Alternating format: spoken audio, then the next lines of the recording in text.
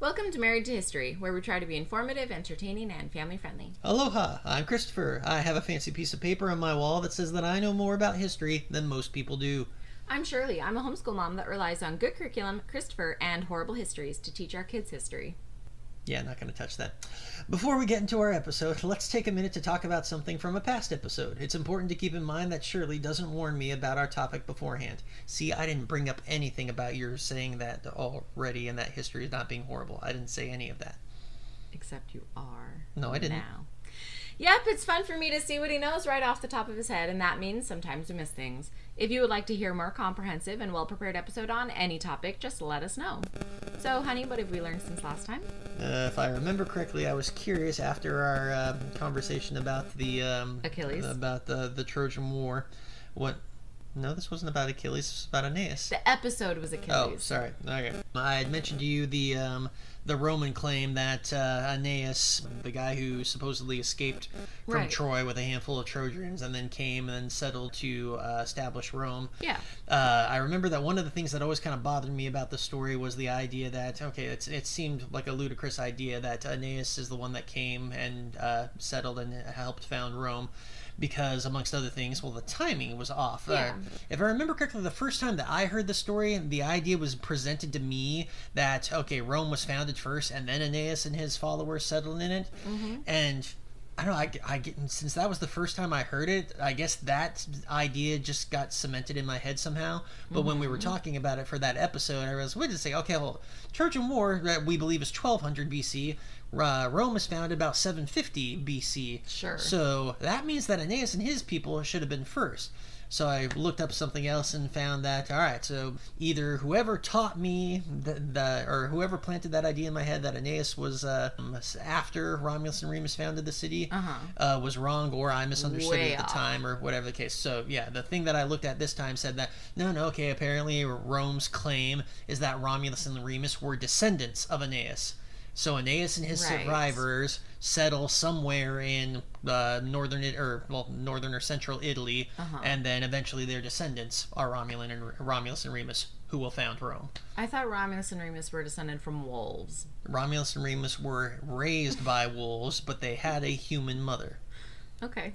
Oh, I gotta take that back. Maybe their mother was a goddess or a demigoddess. I don't remember off the top of my head. But they were raised by wolves, not birthed by wolves. Anything's possible, honey. It's ancient Rome and Greece. I have never encountered a legend that I can recall that suggests that they were born of these wolves. No, they were abandoned as infants by their mother, whether she be god or otherwise, and raised by wolves. Okay. But Aeneas was their great-great-granddaddy. Yeah, something like that. Cool. Given that, well, let's see here, what, a 500-year difference, given generations back at that time? I don't know. Probably five great-granddaddy? Probably 25 greats, I'd say, in there. Wait, never mind. I'm not doing that. 500 years. I'm thinking people lived to be 100. Not back then. Generation in those days probably going to be about every 20 years or so. Another generation. Yeah. So I'd say that's probably 25 generations in between Aeneas and Romulus and Remus. That's a lot. I'm not sure you can get credit for founding the city if it doesn't happen until like 25 generations after you, Aeneas. I'm just saying. So we're saying that Abraham is not the father of many nations? Because that's probably more than 25 generations since then. I don't know. We're not going there. All right. Oh, come on, honey. You just offended Jews and Christians and Muslims alike. You just offended 2/3 of the planet's population. That's not very hard to do. All right.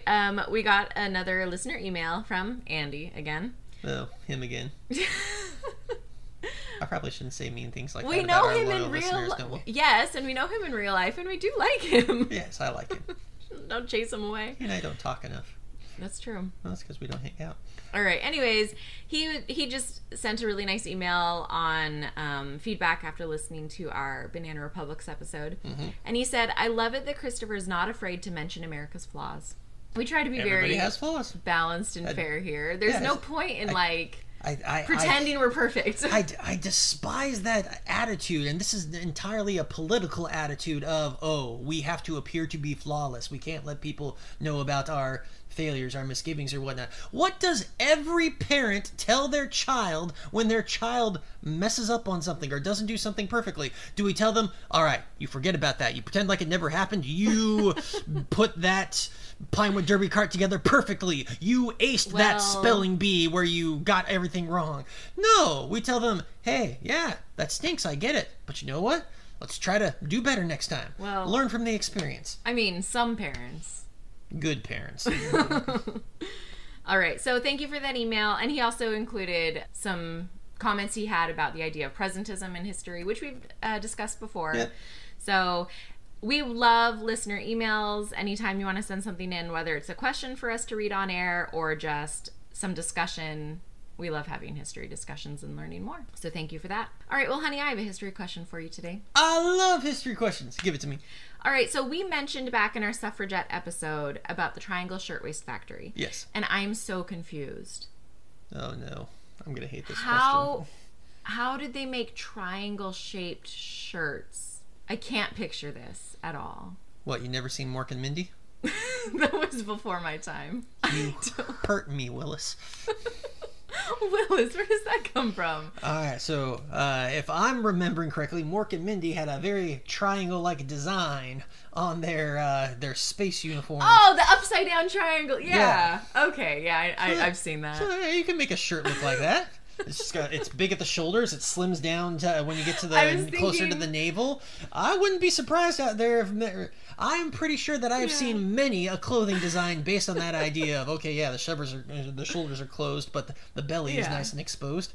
Yeah, it's a triangle shape. Well, I was thinking triangle the other way, like maternity dresses from the 60s. I was going to say, there's your other ones, like dresses. They're big and poofy at the bottom, and then when you get it closer to the neck, they slim up. The triangle. Right, but calling it a triangle shirt waist factory implies to me that there is a waist structure of some kind. So how can you have a shirt that's triangle shaped and also has a waist? All right.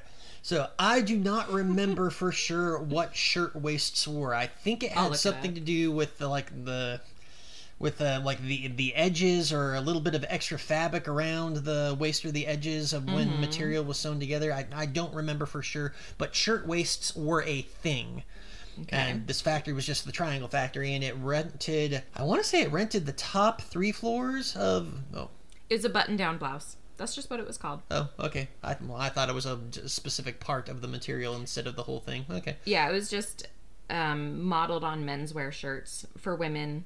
Good, simple design, good for working women. Mm-hmm. Anyway, if I remember correctly, the Triangle Shirtwaist Factory, I believe they rented the top 3 or at least upper 3 floors of a skyscraper. This wouldn't have been a skyscraper. A very tall building in New York. Oh, pretty sure it was in New York. I'm not doubting that. Right. Anyway. So it was a city factory. They occupied several floors of it, and as was a common practice back in the day, to make sure that your employees were working their hardest and not sneaking out or taking breaks or whatnot, the workers were often locked in so that they couldn't, like I said, just sneak out or whatnot. Great plan. And this was long before the days of that we have today of what are those organizations that make sure that workers are working in safe conditions? Yeah. So think about this. Let me paint the picture for you. Pause. All these women. Oh. What years are we talking about here? This was the early 1910s, or early to mid 1910s. Is this considered Industrial Revolution? Because this was before this tail end of the Industrial Revolution. Because now we're getting into the turn of the century, we're even past the turn of the century. Okay. So at this point in time, the Industrial Revolution has had its primary impact. Yeah. And now things are just slowly creeping up. Oh, I shouldn't say slowly. Things are creeping up better in their efficiency and their technology and whatnot until we're eventually going to get to the golden age of the 20s. But we're not there yet when the Triangle Shirtwaist Factory happens. Got it. I don't remember the date off the top of my head. I want to say the year at least was 1912, but I might be remembering wrong on that. Okay. And this was one of the things that inspired to pointing out the necessity for groups like OSHA, for unions and having safe working conditions, for women's rights, since, if I remember correctly, all of the victims of this were women. I want to paint the picture of what the environment was like there. Again, because there were no safety regulations or whatnot, and this was a time of the purest form of capitalism, and that the idea of the greed of capitalism of, we just want as many things as possible so that we can sell as many of them as possible for as cheap as possible to make the most product possible. Right. So sweatshops, crank them out as fast as you can, as cheap as you can. You got an awful lot of women. I don't know the number off the top of my head, but an awful lot of women crammed into these facilities with rows and rows of sewing machines. And anybody who's ever worked with fabric or sewing machines means that there's going to be scrap from time to time, which means that not only is this place filled to the brim with all these shirtwaists, the finished products, but that means that there's scraps and lint lying around in huge piles everywhere. The thread scraps, And so there's no AC back in these days, so it's going to be hot in there. And again, with the doors and everything being locked so that the women couldn't be taking any authorized breaks, anything bad happens in there, one little tiny spark, and that place is going to go up super fast, and the people inside aren't going to get out. And that's exactly what happened. To the best of my knowledge, we do not know what started the fire, but we didn't start the fire. Oh, don't do it. Singing about all these poor women. I'm sorry. All right, it was 1911. 1911, okay. So yes, we do not know, I believe, what started that fire, but it is undoubtable because we have pictures and the witness accounts in the newspapers about it, that, a fire was started. I believe it consumed at least the upper floors of this building. I don't remember how many floors in total it got. And we know that the doors were locked because among the things that survived were the locking mechanisms, which even though they were kind of burnt and destroyed in the fire, it was clear that the deadbolts were locked. Okay, so from what I'm reading, they suspect that someone dropped an unextinguished match or cigarette butt in their scrap bin underneath their desk. Okay. So, like, they were smoking in there, too. This was inevitable, it seems like. Wow. So, yes, the place goes up. Again, the women couldn't get out, so a lot of women died in the fire. There were also, and we have pictures of this, I do show these pictures to my students so you can give them a little bit of a warning about it, where we know that several women, choosing to avoid burning to death, broke the windows and just jumped out to their deaths. Some of the pictures that we have are rows and rows of mangled bodies as police officers are trying to, maybe firemen too, were trying to move these bodies off of the street or gather them together so that they're not creating more of a problems. And then among the other pictures that I like to show are, again, this is a condition of what life was like at the I shouldn't say what life was like at the time, because I'm willing to bet it's probably very much still like this, in that, all right, these were all factory workers. They're not by the standards of the world's attention. They're not important people. Right, they're dime the a dozen class workers. Who cares about them? Who cares if they were even all-American or whatnot? Right. So they had, after the whole incident was over, all these bodies that they could recover, they had to lay them out literally on the street. People are walking by because they're hoping somebody can identify these women. Oh my god. They got no idea who they were. Nobody had IDs back then. Yeah. And these were poor lower class women. They don't know whose family do they need to notify.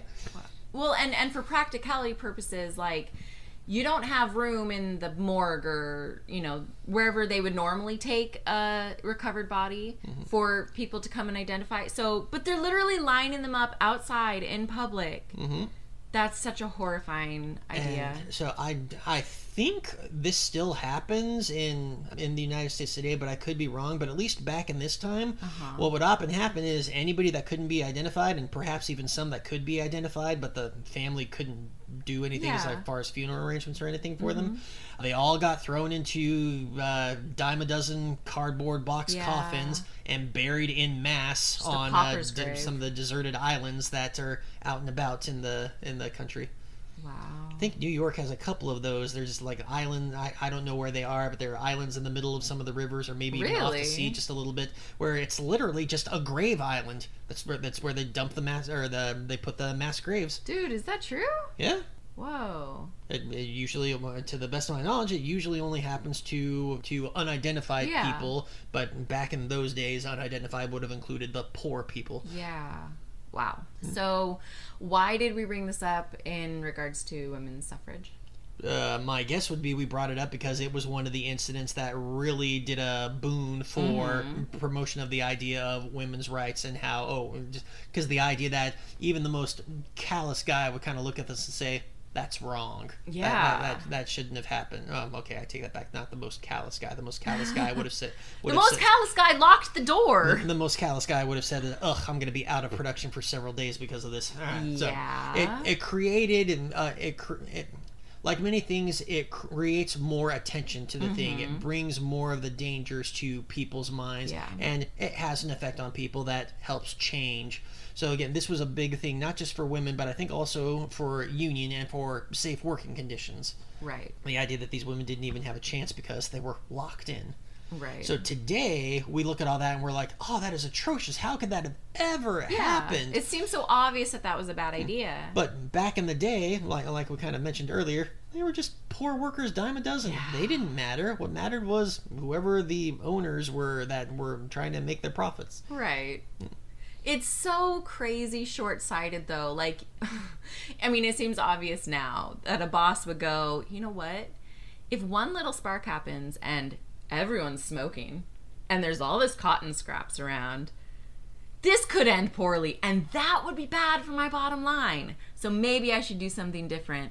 Like, it's so crazy that they didn't do that kind of a risk assessment. Which, honestly, is actually one of the reasons why I doubt the idea that a cigarette started, or at least a cigarette from one of the workers. Yeah. I wouldn't be surprised if maybe a manager got away with smoking in the area. But I'm willing to bet that no owner, or maybe even no manager, would have allowed the employees to be smoking during these shifts. Even though smoking was all the rage back in this time Everyone did period. it. All pregnant women in the hospital were smoking. I wouldn't be surprised if a manager or the owner said no, none of the workers at least smoking. Oh, but I wouldn't be surprised if a manager couldn't have gotten away with taking a smoke break once in a while, if not actively walking up and down with a cigarette. That makes more sense. It's still absurd, but I'm gonna look that up. I'm curious about that. Cool. Because we tend to think that they didn't realize. Or sometimes people talk about this as though they didn't realize these things were unsafe. Oh yeah, people in the past were all stupid across the board. No, and on many occasions there were people that knew these things were unsafe. Yeah. They just didn't care.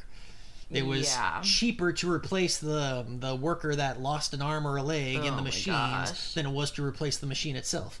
That's so Victorian thinking. Like when you'd have children climbing in machines and losing fingers. You say Victorian, and I'm guilty of this myself too, because I think I just said it, but there is a fair argument that this attitude is still one that some people have today. There are still people who own businesses, who run companies, who run factories, that still could care less if one of their employees lost an arm or a leg, so long as the work keeps getting done, which puts money in their pockets. Right, and I know that's true. I know there's definitely places in the world where we purchase things from that are still like this. So I should amend something that I said. I didn't mean to say that we look at it today and see that, oh, that was wrong. I said it's more common now today to look at that and see it as wrong than back in the day where you look at that and you saw, oh no, you sympathize with the guy who just lost his factory. That poor man's probably going to be poor now. Right. And we're kind of looking at it from a place of privilege with, being able to see into the past. It's in our distant past, and we have never had to make the choice of working in conditions like that in order to feed our family. Like, what do you put up with in order to get by in the short term? Okay, well, yeah, we've never. Okay, yeah, I was about to argue against that, but that time, no. Okay, yes, we've never had to take a job that we knew was unsafe. I was going to say I've had to take plenty of jobs that I didn't like, but yeah, that's not the same thing. Well, you could argue that you've had a job that was unsafe, but you're okay. I do. What job do I have that's unsafe? Not my current job. Teaching. I'm very safe. Teaching is a scary profession. I'll give you that. I don't think many teachers would argue with that. It depends on the site that you get, and it depends on the students.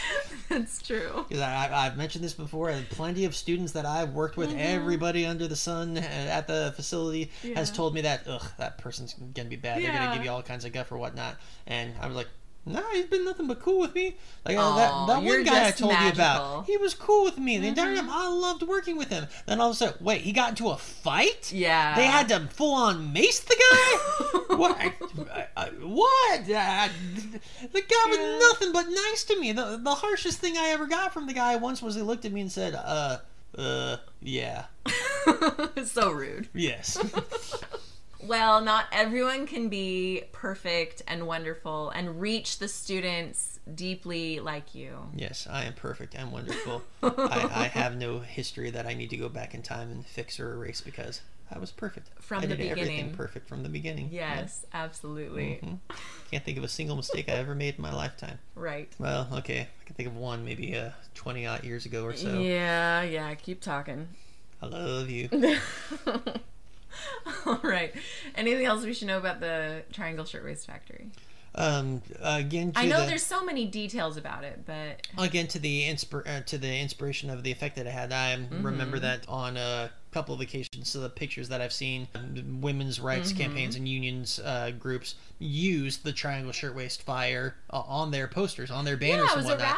They would say like, we stand with our sisters in the Triangle Shirtwaist Fire, things of that nature.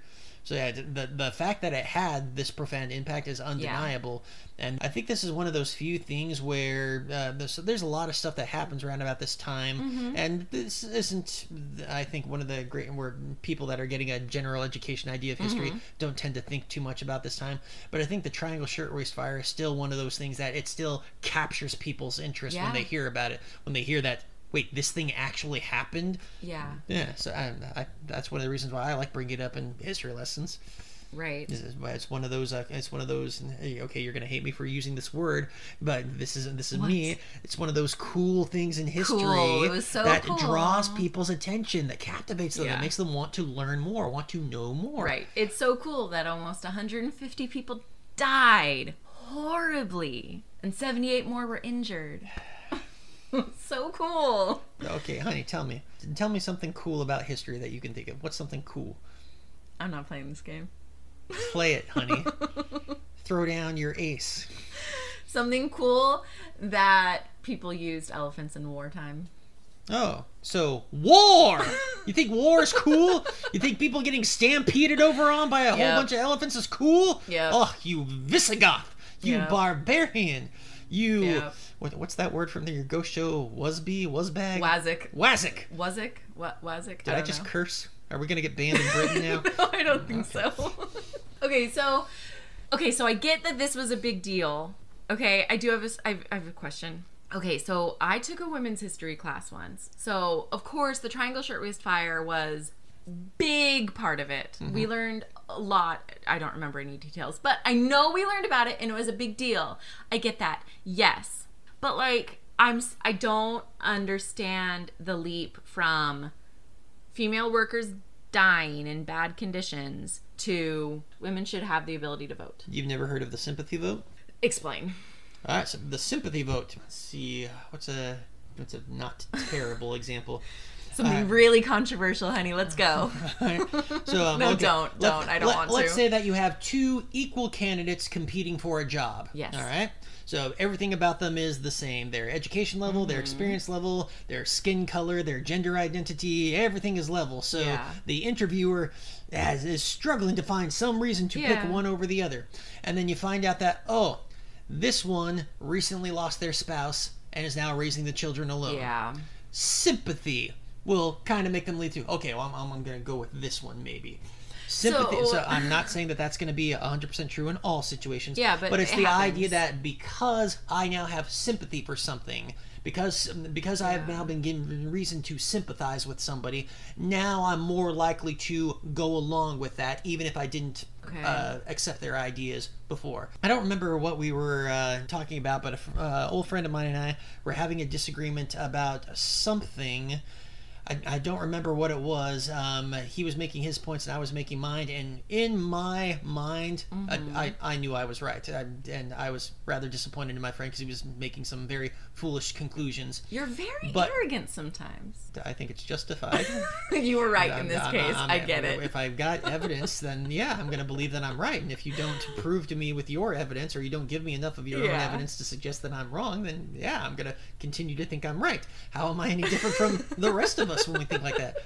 I think what you're confusing is that I know more stuff a lot of the times in these discussions than other people do. So I often enough, even if I don't convince them, I often enough will walk away from, no, I'm glad about this because I learned a little bit about them. I proved to myself, I think I proved through the course of the conversation that I was correct in my conclusion. So, cool. But anyway, sorry, yes, you had me. I'm being mean. I'm sorry. Right. And then, like, I came up with what I thought was, like, the zinger. I'm like, oh, this is the perfect example. Yeah. So I threw that at him, and this should have shut him down. But despite the fact that everything else that I said was flawless, he pointed out an error in my zinger. So my zinger was very flawed. And at that point, I had to just concede that, oh, you know what? All right, you're right. It's possible. He didn't convince me, but because of sympathy, I wasn't inclined to continue to carry on this conversation with him. I rephrase. I wasn't inclined to try to convince him anymore, and just accept that. All right, your points have been made. I'm good. Right. So, while I do not believe that the Triangle Shirtwaist fire, in and of itself, directly said, people think, because of all those women burned to death, we got to let these people vote. Yeah. That's what's got to be done. Yeah, A to B doesn't make sense. I think it generated sympathy. Okay. So, like, plenty of people who were on the edge, or on the cusp of maybe, or in the middle ground, not sure which way they're going to go. Yeah. They see something like this, and now it's like, okay, maybe, we should do that. It's the guilty conscience kind of thing, I guess you could say, which is all the rage today. There are plenty of political campaigns that still go on today that try to guilt people, try to play on that sympathy card to get stuff done. Yeah. Even if it's not in their best interest. I'm not saying that women voting was not in the best interest. I know there are plenty of people out there, I hear them all the time, who say that giving women the right to vote was not in the best interest of the country. I do not agree with that. I can't speak for all women everywhere, but I know at least the one that I'm married to is smarter than me. Sometimes. In some things. Yeah, not political things. Well, no. We're talking about voting! What? I love you. And I love my daughters, and I'm sure that they're going to be good voters. I'm sure one of them is going to be a good voter. Not sure about the other one. That's fabulous. Okay, but was there also any idea of, like, if women were voting, women would have voted for better working conditions? Was that part of the discussion too? So no, I don't think so. That would make sense to me. I'm not inclined to say so, just because in this time period when unions and the idea of workers' rights and things are coming into being, at first the government is not involved in the way that you and I would think they were. So, like, we tend to think that the government has agencies to make sure that working conditions are safe now. Yeah. So back in this day, that was not how the government was playing the part. Back in this time period, it was workers striking or demanding that the employers provide better safety conditions, better pay or whatnot. And the government got involved when more often than not, when the companies, the business owners, would contact their buddies in government and say, hey, bust this strike for me. And the police would go out to get rid of the strikers. So instead of making sure that they got their more wages or they got their safe working conditions, they would get broken up so that either they would go away and then come back crawling to their bosses, or the boss could bring in some scabs. Yes, I should have known that. That makes sense. You know how I know that? How do you know that? Newsies. Huh. Because they bring in police to break up the Newsboys strike. Yeah.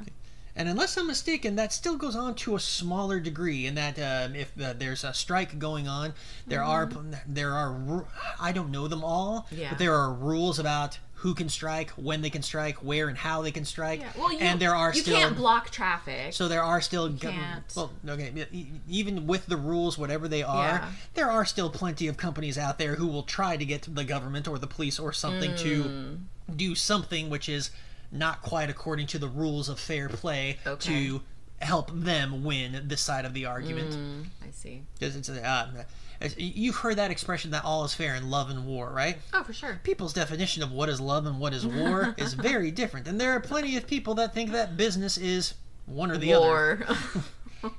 Right. Very cool. Yes. History is cool. Even when people die in a fire. Shouldn't have said that. See, it's just a filler word that I use. I don't actually mean that it's cool. No. See, what I heard was that you accepted my way of thinking. Next thing I'm going to have you say is that history isn't horrible. There are things in history that are cool. There are things in history that are horrible. Yeah, tomato, potato. And the same thing can be cool and horrible at the same time, too. It's possible. Yeah, potato, tomato. Yes. All right. Do you have anything else to say? Oh, I have lots to say. Get us in trouble some more. So what I took out of this episode is that you think that women shouldn't have gotten the right to vote. Okay. And they only got it because of sympathy. When you say... Wham, wham, 150 people died. So, honey, I love you. I've conveyed that to you, yes? Yes. So when you say things like that, you have proven that everything flattering that I have tried to say about you is a lie. That you really are a dummy. Because I very clearly said that no, that women should have the right to vote. I also very clearly said that this did help get that support, and it wasn't exclusively because this thing happened that women got the right to vote. But then when you repeat, or when you say those things back at me, what that tells our loyal listeners is that you are not actually listening to anything that I'm saying. I thought that was clear. And that you are entrapping narratives, wrong narratives, in your brain, and you are going to continue to go out and spout those. Perhaps even teaching those to our children, which is terrifying to me. You know I love you. Do I, though? I do try to listen to you most of the time. You tend to not think what you say here, or say what you think here. It's all for entertainment. Sometimes I wonder which of us is the more entertaining one. I mean, I'm the most entertained, that's for sure. You're telling me people aren't entertained by my stories? Some readers are going to have to write in and tell us. Readers, huh? Listeners, I don't know. Ah! I win again! Oh no, I said one word wrong. Hey, that's all it takes in the world someday. Say one word wrong and you can get blackballed for life. It's true. All right, we're done. It's really hot in here. We're gonna end so we can. Aw, you're so nice. I am, aren't I? But then, of course, we can't be believing that because we've just proven that again. You're a fool. So you're saying that I called you something worse than fool earlier. I don't remember what words I used. Well, did I call you an idiot? It's possible. Okay. So you're saying that you should... I try to stick with the nicer insults, like fool. Fool isn't as bad as idiot. What you're saying is you don't think I should vote because you think I'm a fool. I do not think foolish people should vote. Or, I should rephrase that. No, yes, I do not think foolish people should vote, but I recognize I'm not going to win that battle, and I'm going to recognize that you can fight ignorance, you can fight foolishness, but it's probably not something that's ever going to go away. You dodged the question.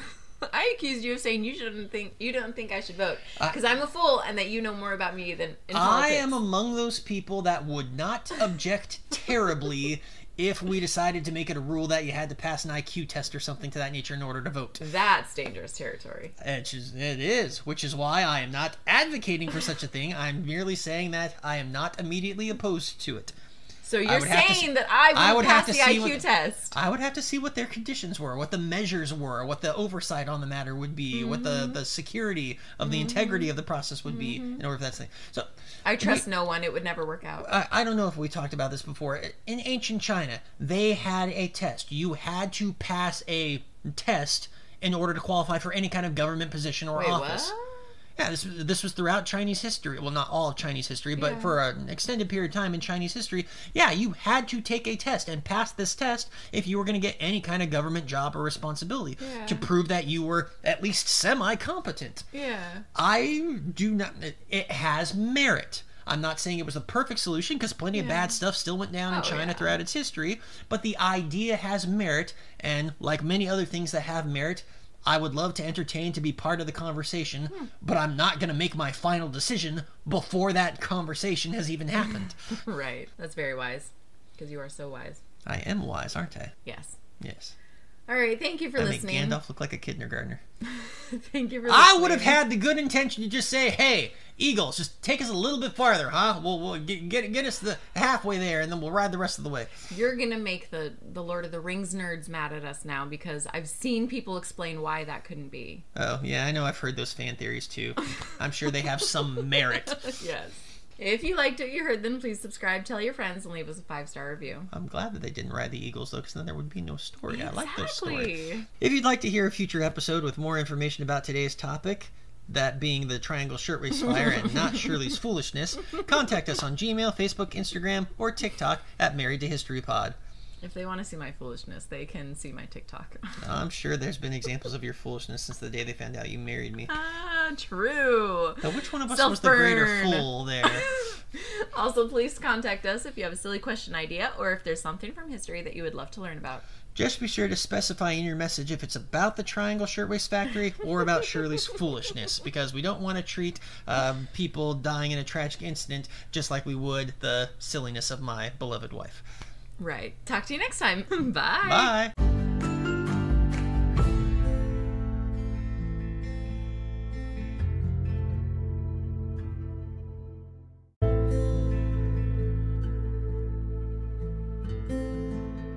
All right, which one am I reading?